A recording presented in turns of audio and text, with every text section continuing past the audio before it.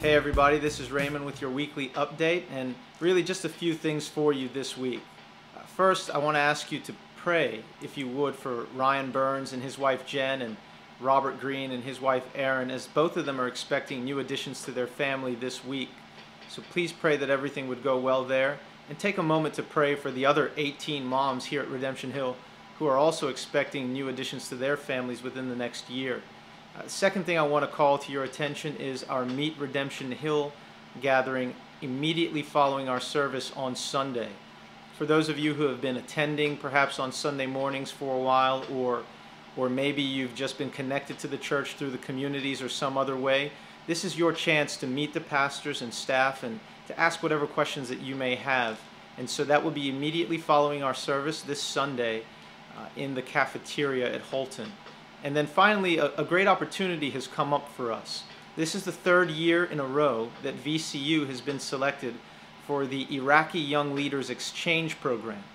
And so the U.S. Embassy in Baghdad sends 18 to 24-year-olds, and 25 of them who are studying in the universities in Iraq, slated for leadership in that country, and they come here for an intense summer program where they're exposed to American culture and they learn things and study social media, community engagement, leadership, conflict resolution, and things of that sort.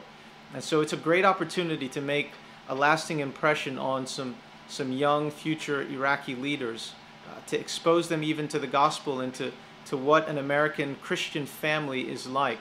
They come with preconceived notions of that, and it would be a great thing if one or two families were perhaps able to connect with some of these students. More than likely, they've already found host families for these students, but Matt Bristol is looking into it, and depending upon what he discovers, we may have an opportunity for one or two more families to join in.